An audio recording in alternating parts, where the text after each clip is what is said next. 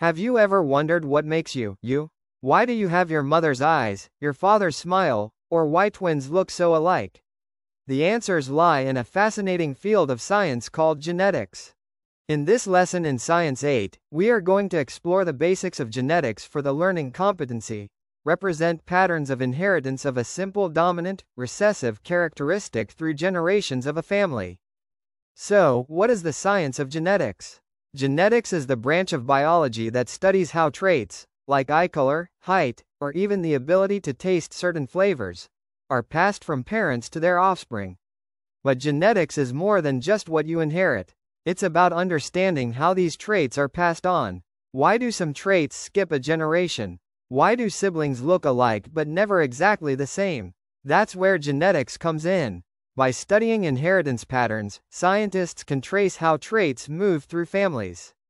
They can even predict the chances of certain traits appearing in future generations.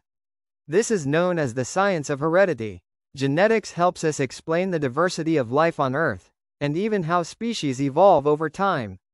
It's the foundation of modern biology, medicine, and biotechnology. In 1866, Gregor Mendel, an Austrian monk, began experimenting with pea plants to study how traits are inherited.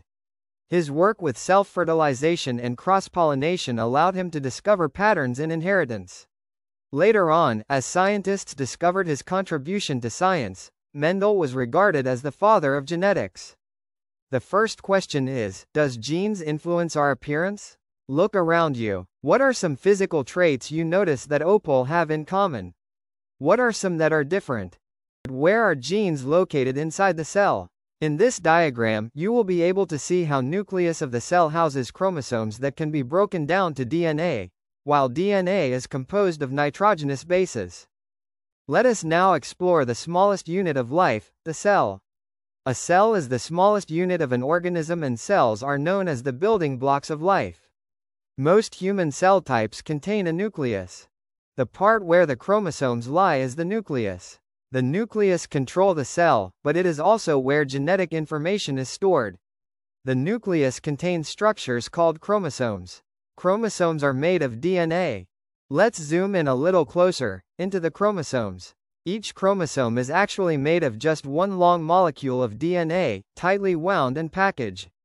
You can imagine it like an enormous instruction scroll that's been folded up to fit inside the cell. That classic X shape you've seen? It only appears right before a cell divides. That's when the DNA copies itself, then coils and condenses, getting ready for a smooth split during cell division, or mitosis.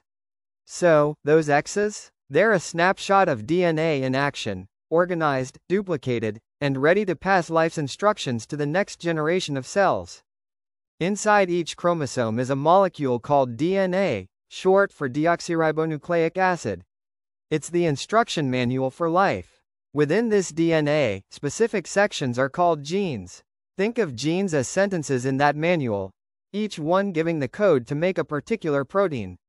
And proteins? They're the workers of the cell, building structures, sending signals, and keeping everything running smoothly. So from chromosomes to DNA, to genes and proteins, it's a chain of command that makes life possible. So, how do we find a gene? It starts in the nucleus of the cell. That's the control center. Inside the nucleus are chromosomes, and each chromosome is packed with DNA. Zoom in closer, and you'll find specific sections of DNA. These are genes, small segments with powerful instructions. It's like finding a chapter in a book, on a shelf, in a giant library. Organized, precise, and packed with information. Then what are genes? In humans, genes vary in size from a few hundred DNA bases to over 2 million bases. Genes are composed of segments of DNA, the molecule that encodes genetic information in cells. Some act as instructions to produce molecules called proteins, and many of them do not apparently encode. Basically, a gene is the fundamental physical and functional unit of heredity. So, what are alleles?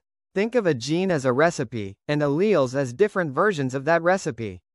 Each person inherits 2 alleles for every gene, one from their mother, and one from their father.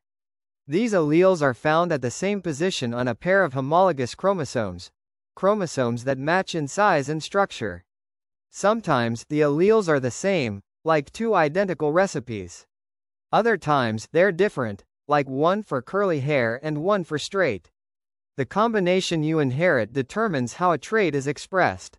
In many cases, one allele can be dominant, meaning it masks the effect of the other, called recessive. So while the gene gives the instructions, the alleles decide which version of the trait you actually show. Alleles can be homozygous or heterozygous. If both alleles are identical, the individual is homozygous for this gene. If both alleles are different, the individual is heterozygous for this gene.